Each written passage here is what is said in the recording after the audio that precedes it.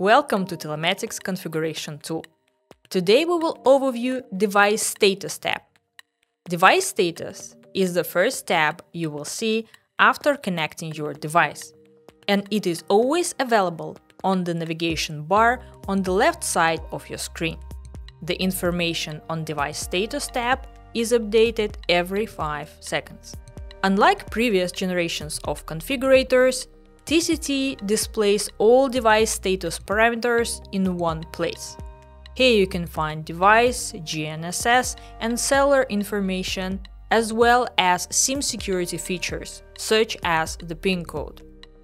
What is more, Device Status tab allows to download log files, read accelerometer data, and control digital outputs of a connected device.